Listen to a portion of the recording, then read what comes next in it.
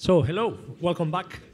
We're getting to the end of the first day of Sónar+D. This day that I like to call the quiet day, because starting tomorrow, this silence that we enjoy will start becoming less and less common as this becomes more and more intense. And this is actually one of my favorite sessions because it's dealing with a medium and the possibilities and the ways in which different practitioners, different artists, studios, and companies are using one medium that we've taken for granted, but in the last 10 years have changed a lot. And this is the medium of projection. How projection has become something that has transcended the screen and has become one of the main materials, techniques, or methodologies to create new forms of experiences, sometimes dealing with this thing that we call the immersive, and other times actually amplifying or magnifying things like urban spaces and creating incredibly new popular forms. I think we're very lucky to have one of the biggest companies and two of the most important practitioners in the world today, I think, extending the language and the possibilities of what the medium of projection allows.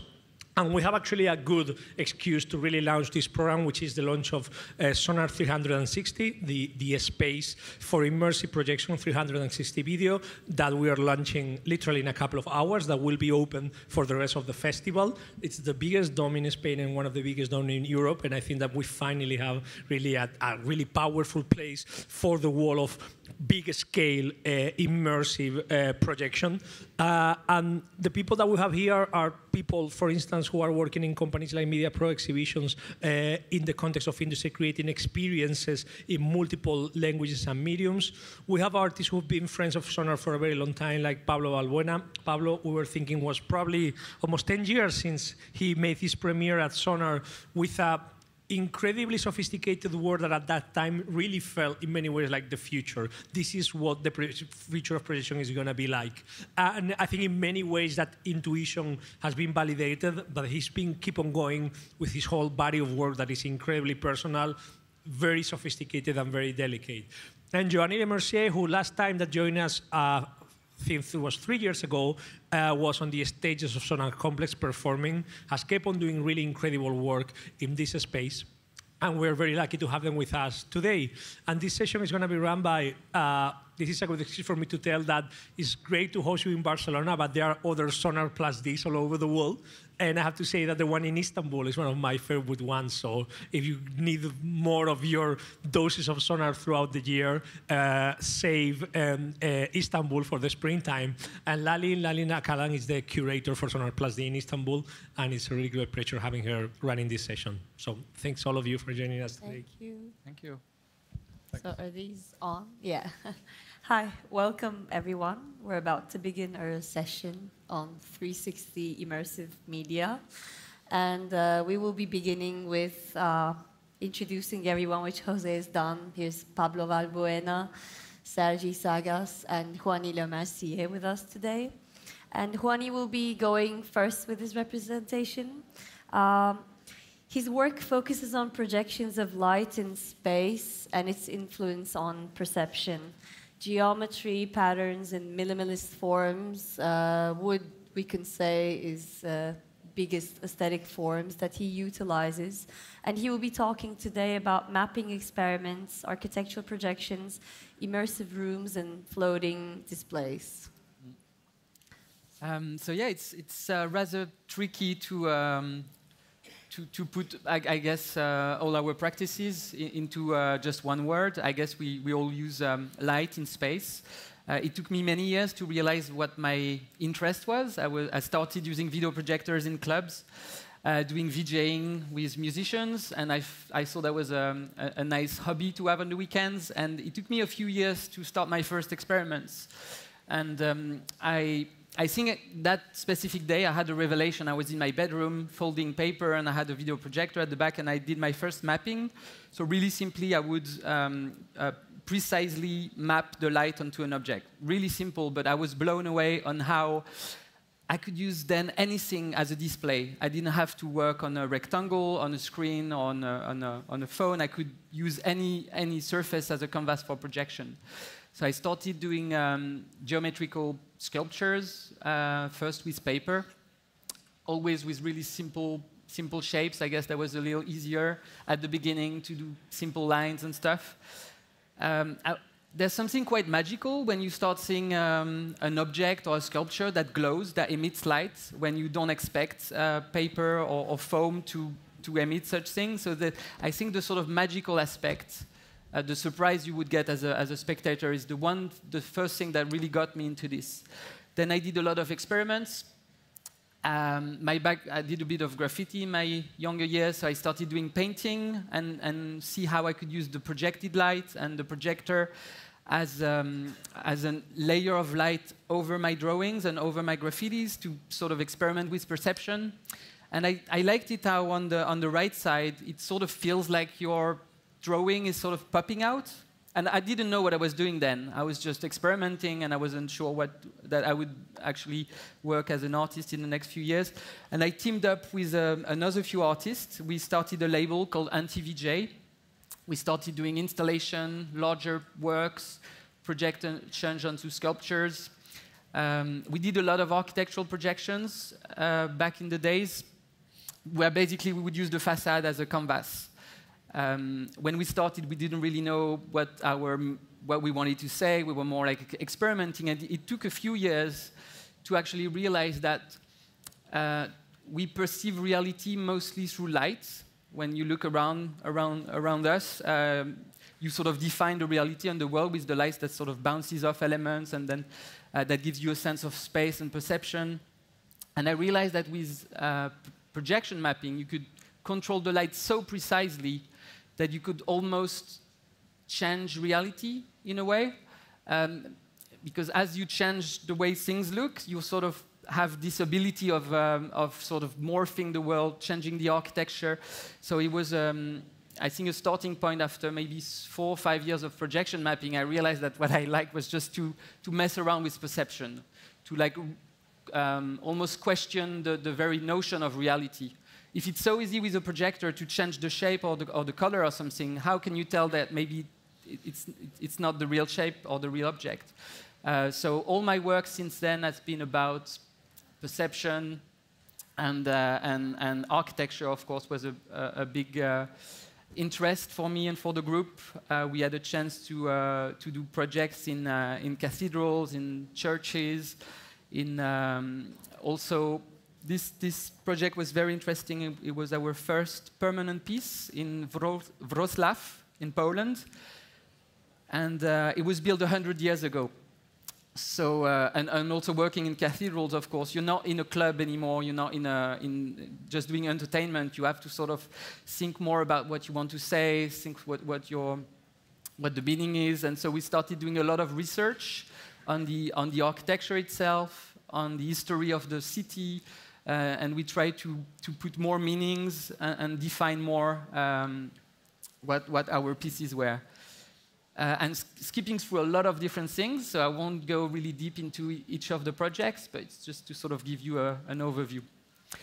So working with architecture was a little tricky because you work with what you get. There's a facade, you can't really change it, you can't really, you can use light to sort of make it move, but you can't really define your own architecture. So I then started to develop and to design installations where I could actually make my own shape, my own structure, define my own architecture, which is an easier way to also define your story and your content. So I did a series of installations called Blueprints. It was hosted by and curated by the Stripe Biennale in the Netherlands and commissioned by Angelique Spanix. And it was one of the first time I had a chance to build my own architecture in a way, architecture of light. And this piece is about patterns in the cosmos and in architecture. It's a long story short, but I didn't want to have just a projection on a wall or on a facade. I wanted to create a space that you see from a distance, and then you get closer, and as you get closer, the space defines itself. And you, depending on when you are, you get a completely different perspective and a completely different view on the installation. And there was actually a sweet spot on the top left image. There's that one point of anamorphosis, where actually some of the patterns you could see from an angle they make sense and they form a single image. And I like this idea of whether, depending on your point of view, you might see different things and you might have a different experience of perception.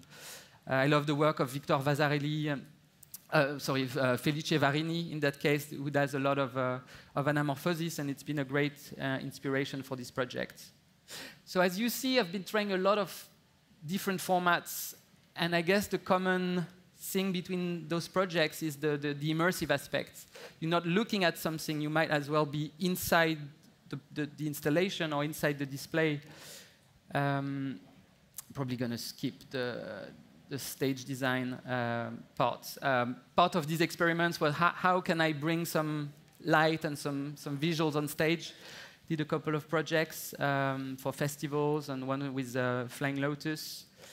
I'm skipping through a little bit. So part of the experiment I wanted to make, I really wanted to step into a room where you could have I don't like the word like fully immersive experience. It no longer means much now that you have VR headsets, and it's hard to sort of define these words. But I wanted the ability to step into a room and to have a continuous experience, whether you look in front of you or behind, or that would be something sort of seamless experience. And I was really inspired by the work of Sol Lewitt, who decided that maybe instead of taking a canvas and like paint inside a rectangle, he would actually take the whole room and cover his visuals and develop his piece not on a small screen or on a small canvas, but actually fill the whole space to create a different experience. There's a different scale relationship with the work as well. So yeah, I went to Dia Beacon a few years back, and I really loved this experience, the experience you get when you step into these rooms. So I started working on wall drawings. The idea is to cover the walls of a room with drawings, with marker pen. Define your own canvas, draw your own geometry and structure, and then use a layer of light and projection to then bring some life to the images. And a lot of the work it's either about landscapes or minimal geometry. I'm trying to explore other things, do a few projects about cosmos as well, but I'll always get back to these geometrical landscapes, whatever happens.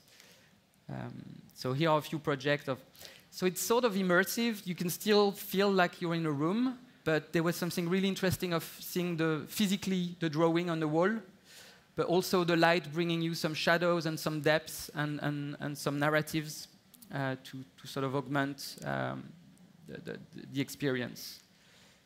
This is my super producer, Juliette. That is doing a workshop on Friday, I think.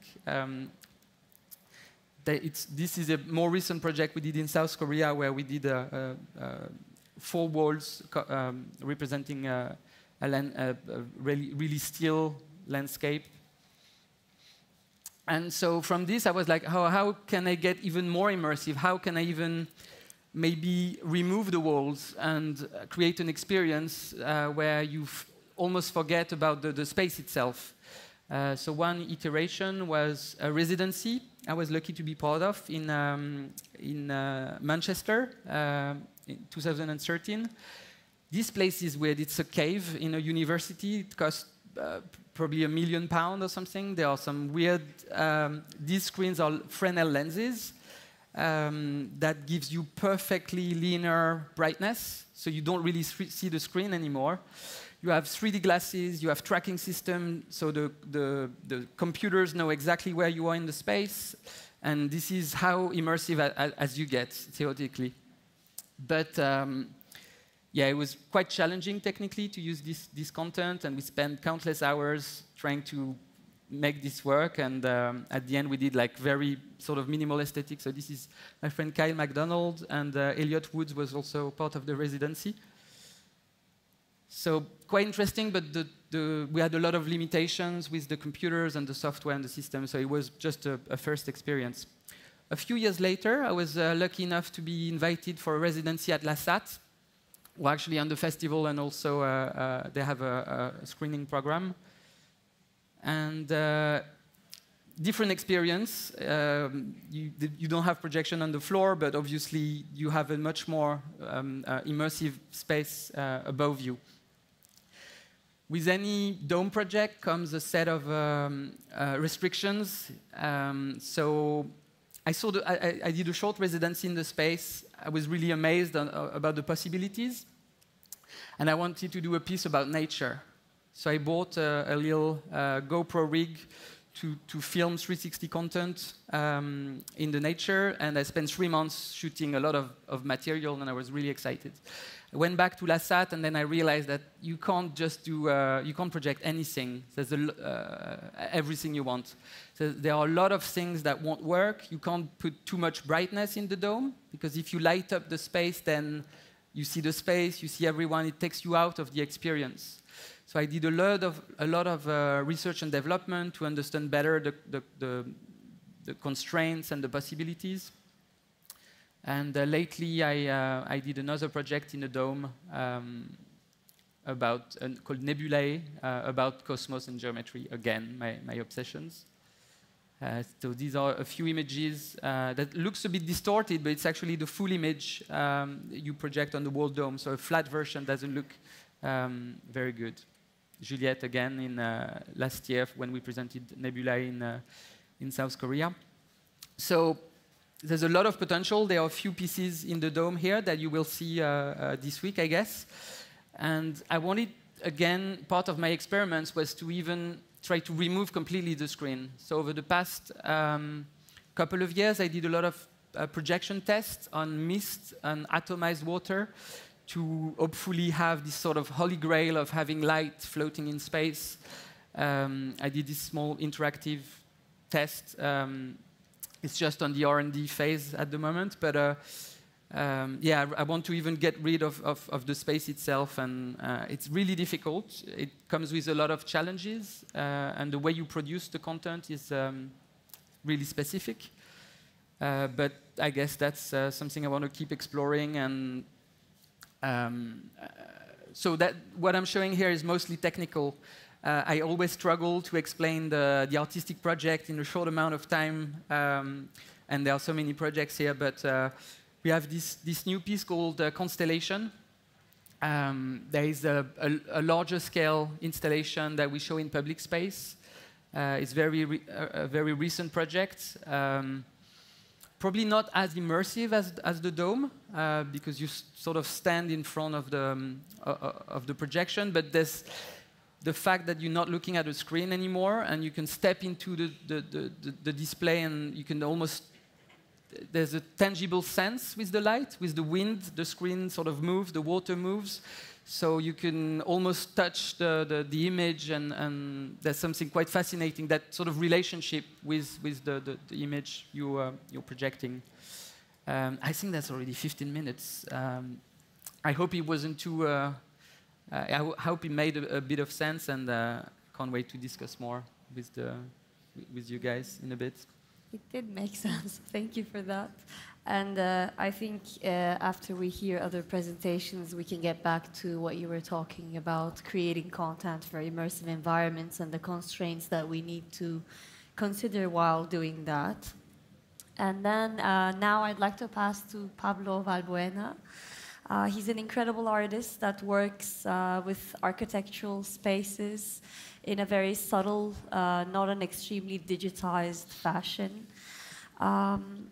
And we can say that his work is a journey through spaces, and he'll be talking more about the immersion from the perspective side of the artist, and talk about his recent project, Gyrotope, a bit more. Gyrotope, sorry. Thanks for the introduction. The clock started. You don't see it, but there's a huge clock in front of us that it's quite stressful, and at some point it turns red. So I'm not even going to try to cram a lot of. Joanie, I don't know how you managed, but I'm not capable of cramming that many projects in such an amount of time. So I'm going to speak about 2 projects. But on the other hand, I would like to sort of contextualize a bit what means immersion. No? The panel is about immersive experiences, I would like to talk a bit what does it mean from the perspective of the artist. And I think the first thing that probably is important to point out is that the artist, what we artists want is to create experience that for the observers is meaningful, something that it's going to change the way someone sees the world, understands the world around themselves. No? So I guess for me, the first important thing to say is that immersion is not a goal, it's a tool. It's a tool to achieve that meaningful experience, and it's a powerful tool. It's a powerful tool because it's a universal language. It's not necessarily culturally specific. It's something that immersion talks with the language of time, of space, of perception. So it's something that suddenly widens the range of public that you can reach. No? So when we talk about immersive experiences, we talk about experiences that are artificially created, but at the same time, they look, they feel potentially real. They feel like they actually can happen. No? And there are two ways, or two approaches to work with immersion, with immersive experiences.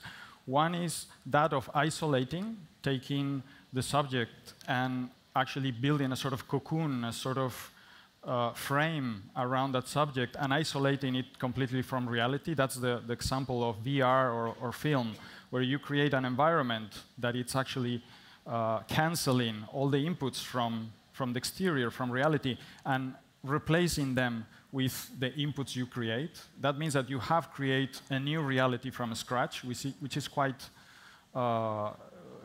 you need a lot of resources to do that.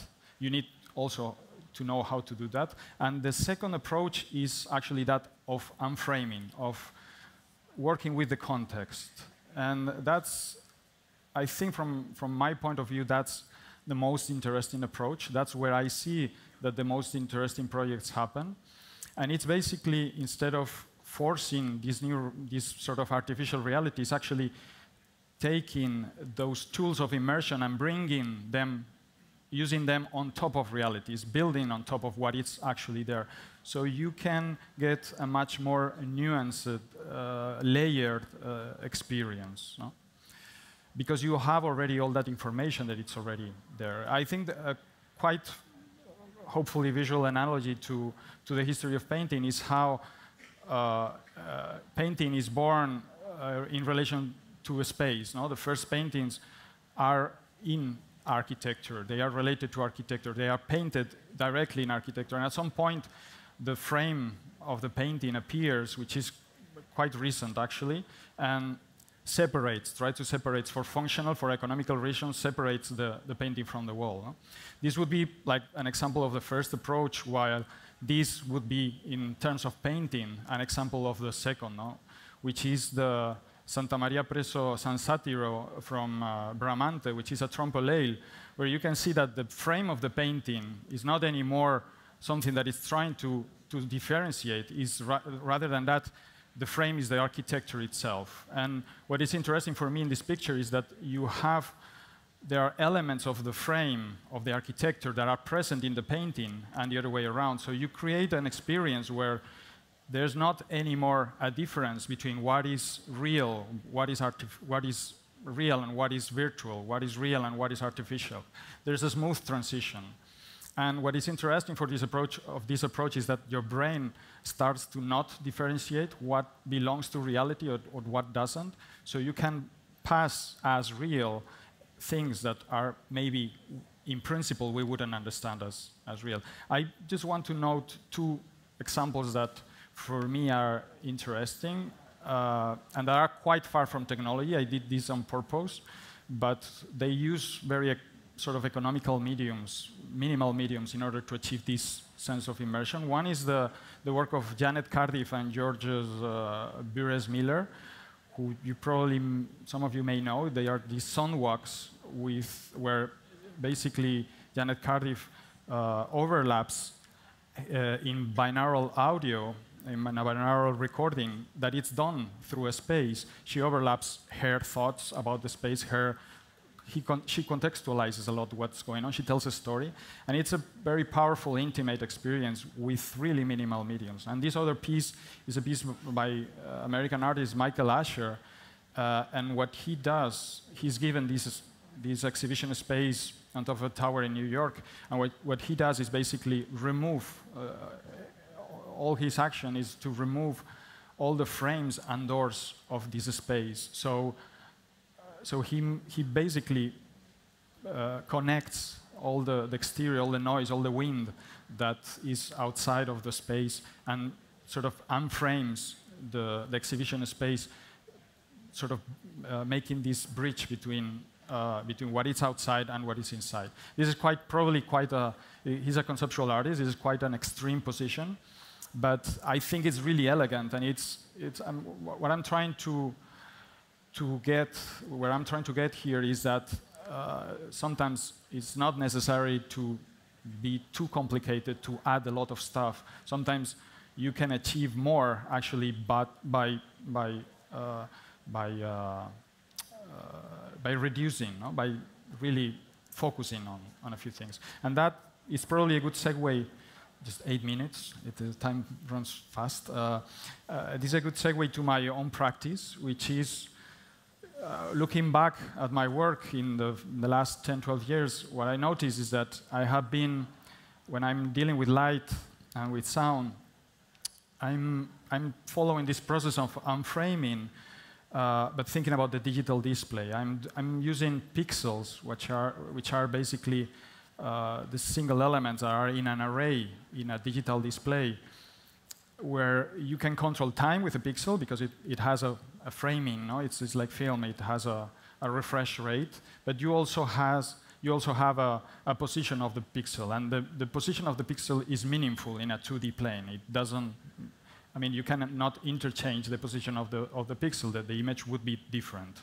So what I think my process, conceptual process, if you want, is that I'm unframing the display, the digital display. I'm taking these pixels into a space. This is probably what I was doing here in the augmented sculpture, where I was projecting these pixels into a sculpture and into an object, and overlapping the real sculpture with a 3D model of the real sculpture, and making the transformations on the digital model, and then projecting back, filming that back in virtual space, and projecting back to reality through a projector. No? These evolve into projects where the immersion grew, in the sense that they were based on real spaces. It was much more contextual.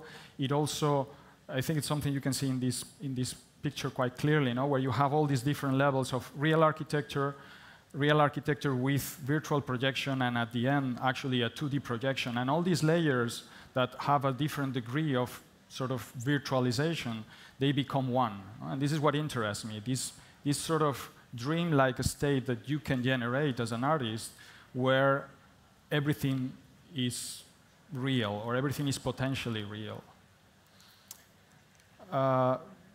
The projects have been growing, also in terms of scale. And this is a project, this is one of the 2 projects that I'm going to talk about more in depth, if I have the time. This is a piece that is a Garrod Austerlitz in Paris. And in this case, I stopped using projection and I started using direct light, also projected light, but in a much more, to achieve a larger scale in a much more reduced resolution. And the basis of this project was how actually motion could be depicted when you're in a train. It was a project specific for a future train station, high-speed train station.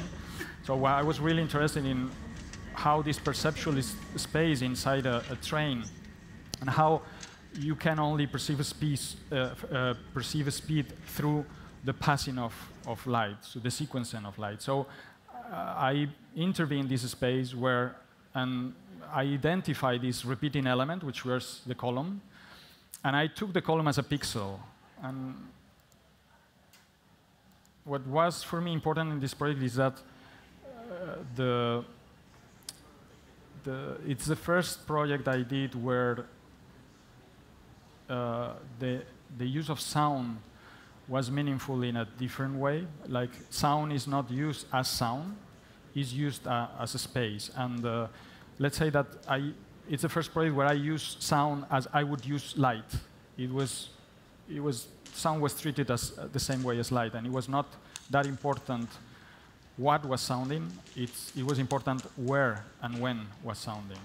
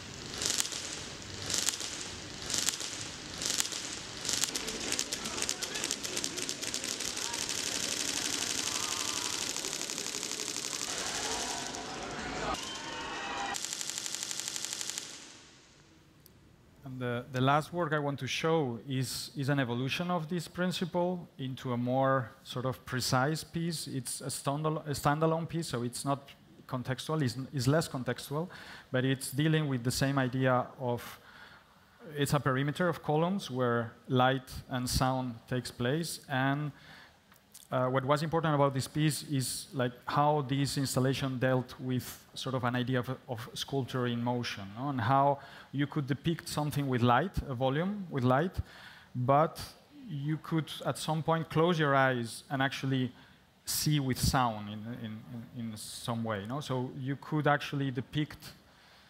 It's a bit tricky to talk about these pieces because they are very physical in the way you experience them. So.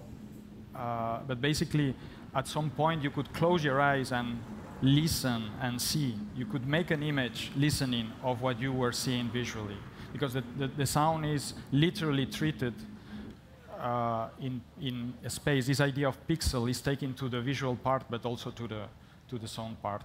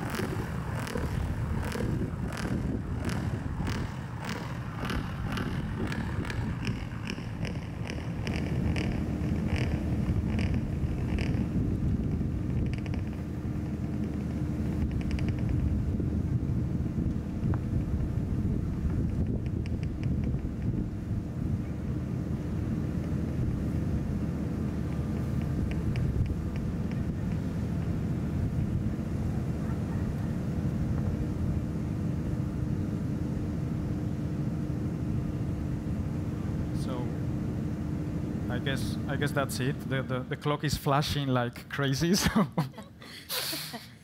Thank you so much for this presentation. And now we'll move forward to Sergi Sagas.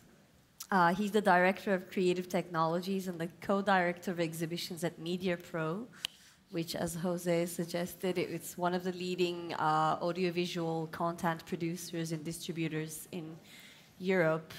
And he'll be talking about some of his projects, but specifically about one VR experience project that is called The Zone of Hope. And there you go. Thank you. Thank you very much for coming. I hope to give you as much content and value as possible in this short time we have together. First of all, I have to tell you that at Mediapro we have a time machine, and we were able to travel in time 50 years in the future and take this picture of the Plaza de España here right next to us. As a matter of fact, I'm just checking to see if you're paying attention because it's late in the day. So this is just a frame of the Zone of Hope experience, and I will be telling you a little bit about it later. So at Mediapro, we don't have a time machine yet. What we do is we are a storytelling company. We focused on content, and mostly we have everything around content to produce that we need. So we have technology, rights management, broadcasting, and different things. So if we focus on content, we do a lot of different things, like from film to TV to events and exhibitions, which is the division that I know better at Mediapro. And then when we look at exhibitions, again, there's museums, pavilions. So I guess I'm here to give the commercial side of some of these immersive experiences and immersive spaces. So basically, this is a video that you can see some of the latest work we've done. It's 2 minutes long.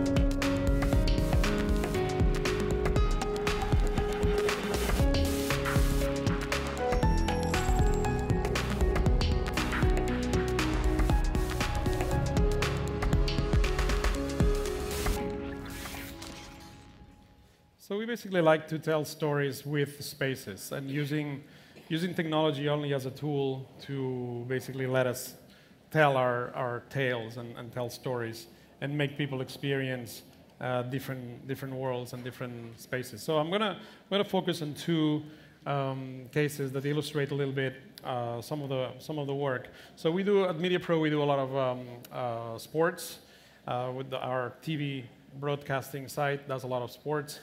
So obviously, when we get a new technology, the first thing we do is just try it. So obviously at Naive, as we did, and this was back many years ago. Actually, this picture is not taken on our team, but we just placed a camera, a 360 camera in a football field, and that's what we got, which was completely useless to tell a story of a game, which is what we are want to do. So for us, when we do broadcasting of the La Liga, the football teams, in a way, that's telling the story of what's going on in that space, which is the field.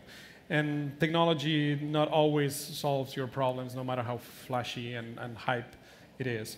So in this case, obviously, this doesn't work to tell a story of football, but instead we came up with another solution that there's a video about it that I'll show you.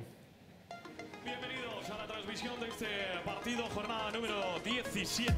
Llega de nuevo el clásico. Welcome to a new side of football. Get ready to stop watching and start feeling. That was how you watched a match up until now. That was watching a goal. That was watching a play. That was being a spectator. But from now on, you can dive into football like never before. Choose exactly what you want to watch. Analyze statistics. Select entirely new footage. And take your place in the game. Get your viewing gear on and dive into the future. So this is just the rethinking of how to use immersive technology to show a game. In this case, a football game. At Mediapro, we've done many projects using immersive technologies, from a project we did back in 2013 in Brazil, which is what you see in there on the top right, all the way to the Zone of Hope, which is basically the project that I'm going to present. The Zone of Hope is basically a totally immersive experience that is open here in Barcelona, and you can all go and see it. It's going to be open until January 2019. And the idea, the premise here is to enter a world that, suppose that nobody does anything about climate change. So what would the world look like in 30 years, 50 years, and 75 years? And then the idea is to use this medium, this platform, immersive medium, to tell the story of how to change people's mind and to make people react, not just much as a game, but as something that makes people think and experience something in a way that would not be possible any other way. So here's a sneak peek of the show. Why would you care about something you can barely even see or feel? There's only one way to stop climate change, and that's by experiencing it.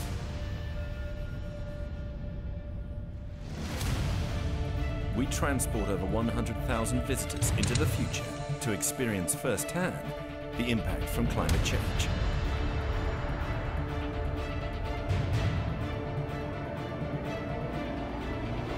Using VR immersive extreme technology has allowed visitors to experience a glacier melting, the desertification of a reservoir, and the flooding of Plaza de España in Barcelona. Subjected to extreme temperatures, exhibition goers had to face challenges as a team. The Zone of Hope is a groundbreaking exhibition created and developed by Mediapro that will leave a lasting impression of the impact of climate change on those who experience it. Welcome to the Zone of Hope. VR immersive extreme technology from Lalin MVR is unique worldwide and differs from a conventional VR experience in that the geometry of both the virtual and physical spaces is identical.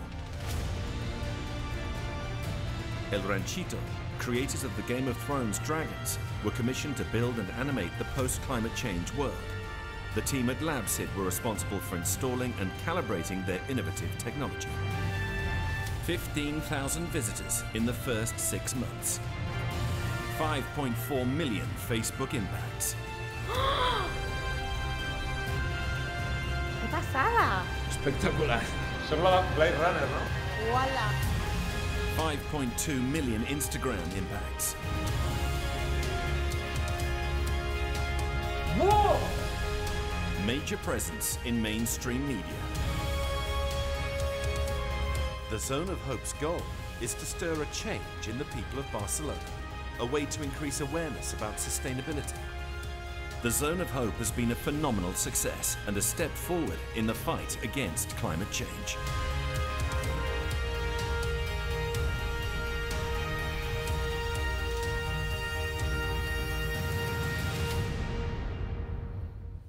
Flipante. Produced and developed by Mediapro for Aigües de Barcelona. The Zone of Hope. A different future is possible. So, since I still have about 5 minutes, I'm gonna. Oh, by the way, this is another project we're doing. We're doing now a big theme park in China about sports and the figure of Leo Messi, but that's going to be coming in Sónar next year. So that was just a sneak peek of what we're doing there. I can talk to you, some of you, later if you have more questions about this. Now that I still have 5 minutes, I'm gonna venture into a presentation that I normally do in half an hour, 45 minutes, but I think it has some points. I'll go just to the main points. I think it has some interesting ideas that we can use later in the talk. So the idea of the immersive media is basically to bring people to another reality and to expand what reality means. So when we say bring people to another reality, it means to bring them to the live event, or to bring them to a magical moment in a movie, or to an animated world, or to completely different worlds. So since the beginning, since the very early times, humans, we are storytellers, not just Mediapro, but human beings are storytellers. So we've used every technology available to tell a story. So back in times, a campfire was the best technology we had to tell stories. We had to obviously use our imagination.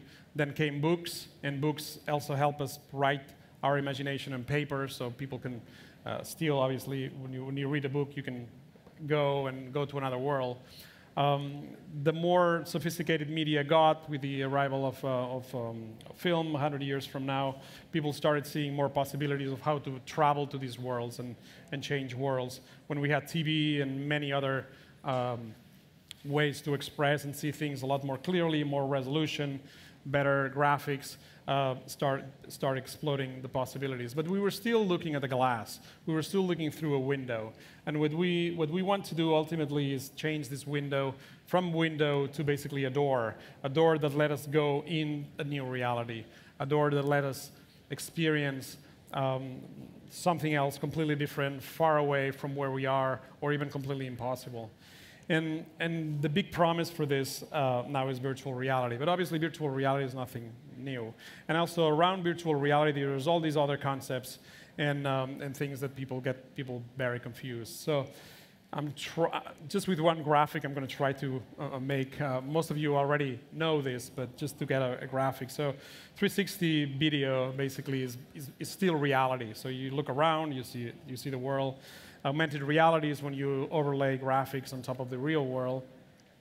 Mixed reality is basically an enhanced version of augmented reality with more detail, shadows, and objects, collisions, and stuff like that. And virtual world is when we create a world from scratch. So basically, it gives you the ability to completely create a new world and transfer people to the new world. One important aspect is visuals.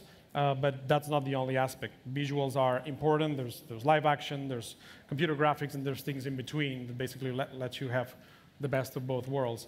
But as I said, visuals are not the main thing. There's immersion, audio, touch, smell, and different sensations that makes you really travel to this place. Then there's mobility. This is important that, there's a look around, you stay in place and you look around, or you can lean around and move and have a little parallax.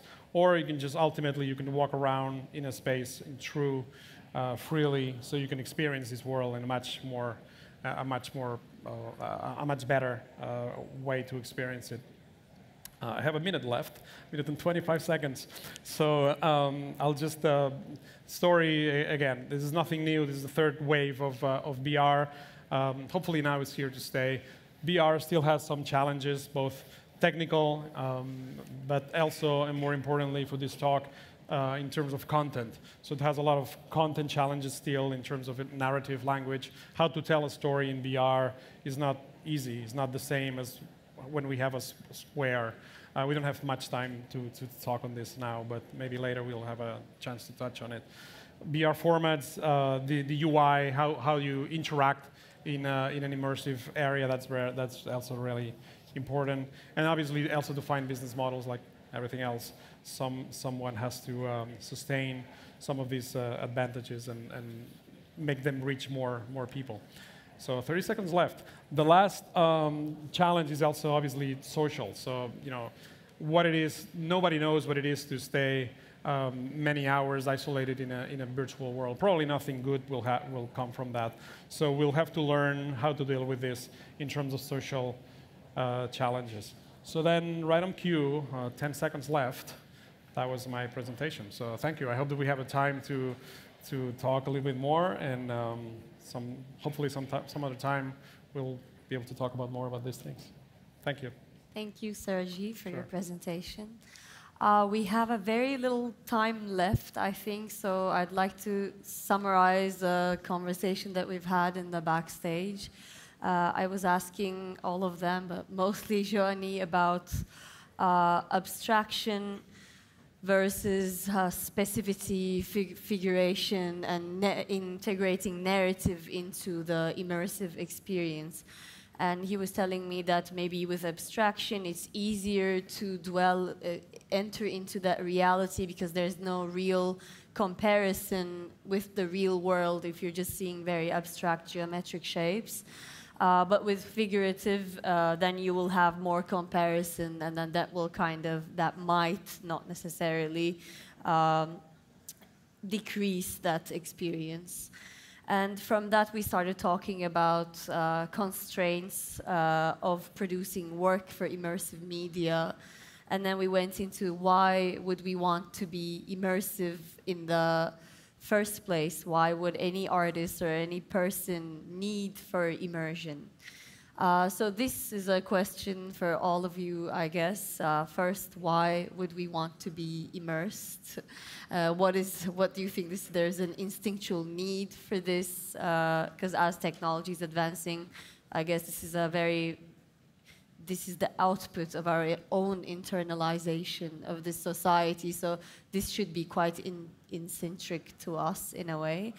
And the second question is, how can we be immersive or immersed without the utilization of technology? And just to leave you with a note there, comes to mind to me Lord of the Rings. For some reason, after all of this, it made me think of Lord of the Rings before all of the movies, just as a literature piece with no visuals or graphics or a reality that is already constructed for you to experience, for you to be immersed, just with Frodo's journey, which is an experience in itself, to go out into this kind of created world by Tolkien with all the map and all the other places, and how does that play into our lives, maybe? A very big question. I guess maybe the first question, and I'm not sure how to answer, why do we use these immersive formats? Why do we use these technologies? I think it's just, it's nothing new with artists using technology. I think it's always been the case. It's funny to see how in the past there was less separation between the scientist and the artist. When you see how, well, the most famous one, I guess, Da Vinci, was a scientist, a researcher. He was doing mathematics. He was studying the cosmos and space, but also painting. He was also an architect. And I guess the Renaissance was probably the period where there was less boundaries between things. I guess you were just interested in the world, in the world we live in. And then you're also interested in the sort of upcoming technologies. If you want to paint, maybe he wanted to use the latest kind of paint that would last longer. So I guess using the technology of our time feels really natural as an artist. It wouldn't. I like also doing drawings and using painting, but since I use computers in my daily life and it's taken a lot of space in our society and in our daily life, I guess it feels really natural just to use what's there to create. And yesterday was projection mapping. Tomorrow it's a VR headset. So it doesn't really matter, to be honest. It's just the tools are maybe a little more exciting than the paint and brush. I also like painting, but there's a bit of a feeling that maybe we might do something that has a sort of a sense of novelty and that will allow us to explore and to create a new experience for the viewer. I guess, from my point of view, that's the only reason I use technology, because there's a sense of maybe more potential in the experience I want to create. But I also love, if I had to stop using computers tomorrow, I'll be happy just to use a candle and a piece of paper, and I would probably explore the same ideas, I guess. Yes, thank you. Yeah, Would about you want to contribute to yes, that? about what you were saying. I agree that there's this sort of primal attraction to anything that feels, to any immersive experience, and I think that's related to the act of dreaming, to the act of projecting yourself into a place that it's not maybe here, it's not maybe now, but it's potentially here or potentially now. So it's a way, and that's basically what artists do, is to try to make real something that maybe it's not yet there. No? So I think there's a link between dreaming and being in an immersive experience that it's quite, I agree, quite primal. And there has been several times where books appeared in the presentation, and I think it's really interesting. For instance, it's rare the situations where you read a book and you see a film and you say, yeah, the film was much better than the book. No? How many times that happens? No? So I think this is a good sort of reflection on what do we mean by being immersive, because maybe you don't need actually all that resources, all that to actually do something that can be done much better in a different way. So it doesn't necessarily mean that more technology means more immersion, but it's actually giving the right input for even the mental realm to be generating itself into a fantasy or an alternative reality. I think the problem is that the technological sort of race is making the tool make it look like the goal, and I think that's part of the problem. I would say I think there's two separate things. One is immersive. The reason why immersive media is appealing to us is because we live in a 3D space, and we are familiar with the 3D space, and we like to look around, and we're curious creatures, so we look around in different directions. So that's innate in us to want to explore, and when we explore in 3D. And immersive media, any kind of media that is immersive, not necessarily tied to technology. I mean, a book can be immersive in a way that if the characters have depth, if the spaces are well defined and better detailed, it can be extremely immersive to be at home just reading a book. So it's not really completely tied, immersion and technology. In terms of technology, obviously, all these new technologies makes us easier in a way. In some other ways, makes it a lot more complicated, but it makes it easier to appeal to more people, because more people, then a lot of people is easier to go watch a movie than read a book, even though the book experience might be much more immersive and much better.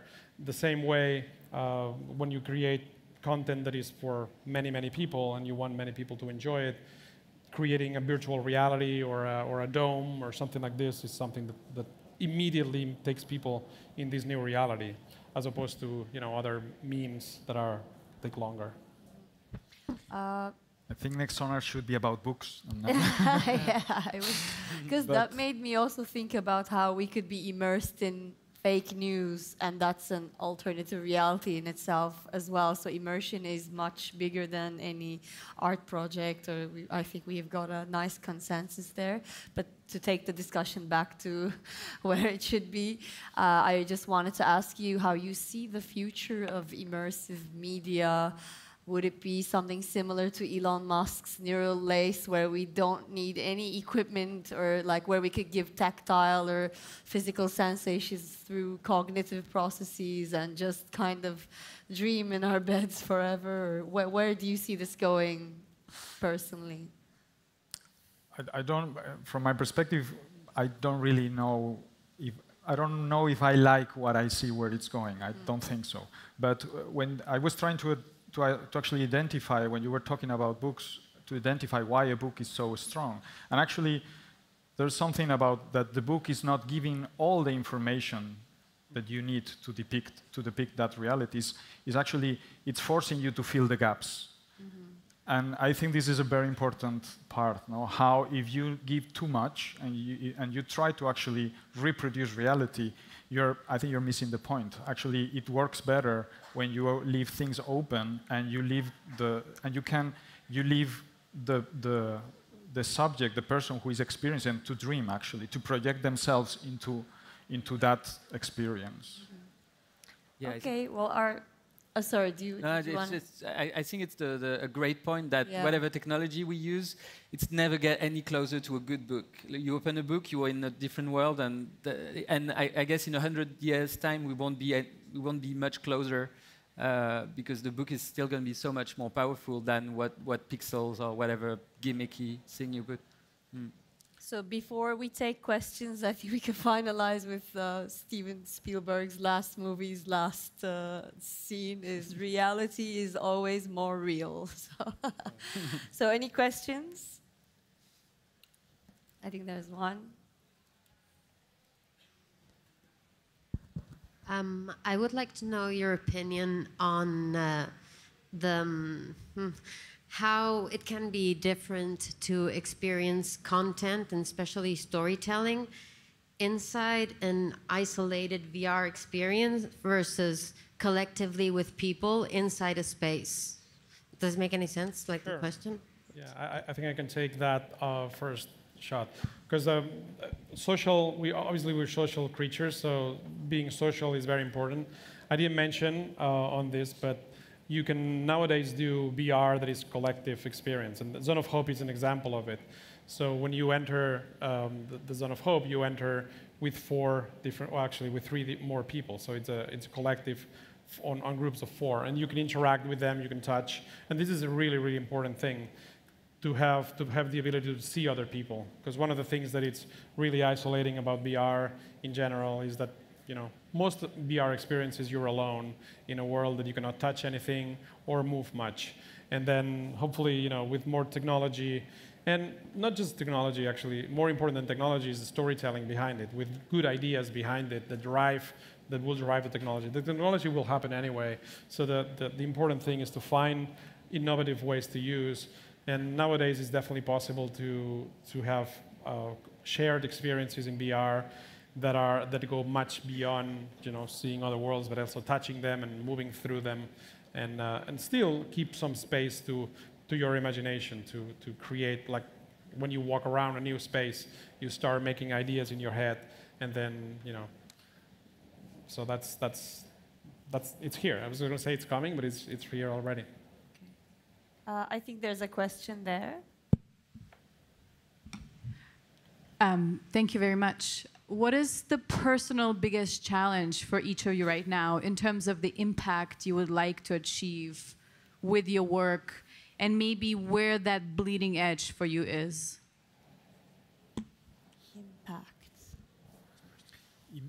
Impact in which, when you're asking about impact, you're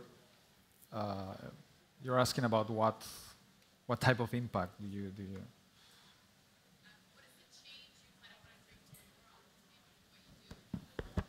The change we want to bring to the world. Yeah, what is the change you want to bring to the world with what you do? I mean, today we live in times that are very political. Everything that we're choosing to do in some way is about, action or inaction in face of what is happening. So what are you thinking with that? I think from a personal perspective, what I want with my work is to place the people who are looking at the work in a position where they have to challenge in some way what they know, no? And for me, it's maybe not a straightforward sort of political position, but it's quite a political position. I mean, it's challenging, basically, people. I think that's the role of art in many ways. And challenging is not saying what you have to think or what you don't have to think. It's actually facing, sometimes it's just putting yourself in a mirror and actually saying what I am, what I'm doing here, is all these things that I already learned, are these true? They apply, or should I question them, no? That's my personal... For me, I would say one important aspect is to find ways to use this technology in meaningful ways, to basically change people. Obviously entertain them, because that's the business I'm in, but also entertain them in a positive way, so we make a positive change in their lives. And I think that this technology as a platform has the huge opportunity to make people live and realize what other peoples are experiencing all around the world, and change people for the better. And I think it's a huge challenge to find ways to use VR, I would say, other than use VR in other ways than just killing people, or just using it as a game, as most games are. So entertain, educate, and also make meaningful experiences out of it. That's my biggest challenge, I would say. And personally, I have, it's a long ongoing research, and I'm not sure exactly where it's going, but I have a fascination for the sublime, for the things in nature that we can't really understand, the scale of deserts and mountains and oceans and all these forces that form the world we live in. And I'm trying to understand a little better this sense of sublime and sort of communicate it in some of my works, like some drawings. And I guess the end goal is maybe to, it sounds a bit cheesy, but to make people realize how amazing this space is, and how maybe we could sort of at least try to not destroy it too much. So I've sort of started using solar panels, and it's just the beginning of a research process, so it's very early yet, but I guess if I had to scrap all the installations I do and choose one topic, that would be try to sort of make more sense of this sublime in nature. Personally, for me, I mean, this is getting very personal, but I'm very aware of my impending death. So it's more about how I do it rather than what I do. Just doing it gracefully. And in terms of impact, I think it's more about just mind expansion, just expose people to things that they haven't been exposed before, so that they just have just another perspective on life in general. So that's it. If there are no other questions, I think we are way beyond our time. Yes? Okay, thank you so much for listening. Thank you.